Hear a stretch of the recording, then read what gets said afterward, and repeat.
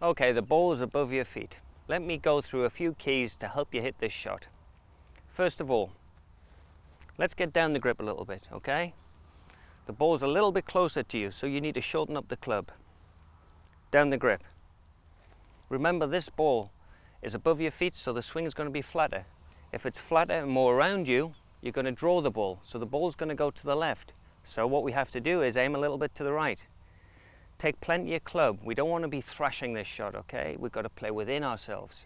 So we're standing here, the ball's above our feet. Weight on heels, good rotation, down the grip and aim right. Then it's not a problem. Hit it right next to the flag.